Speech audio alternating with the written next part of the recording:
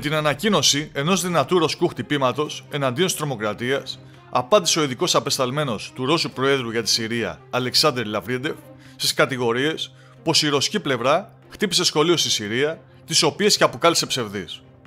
Πιο συγκεκριμένα, μιλώντας σε δημοσιογράφους, δήλωσε ότι οι Ρωσικές Αεροδιαστημικές Δυνάμεις κατάφεραν να εξοντώσουν ένα διοικητή της τρομοκρατικής ομάδας al-Sham, τον Murad Margoshvili, που πολέμησε στη Τσετσενία, έχοντας τα χέρια του λερωμένα με το αίμα πολλών αθώων πολιτών.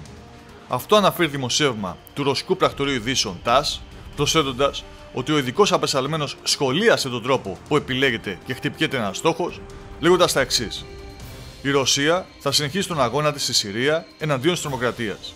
Μόνο υπό τις συνθήκες ότι κάθε στόχος που χτυπιέται ελέγχεται πολλές φορές για απόλυτη αξιοπιστία. Οι κατηγορίες που διατυπώθηκαν ότι η ρωσική πλευρά χτύπησε σχολείο δεν είναι αληθείς.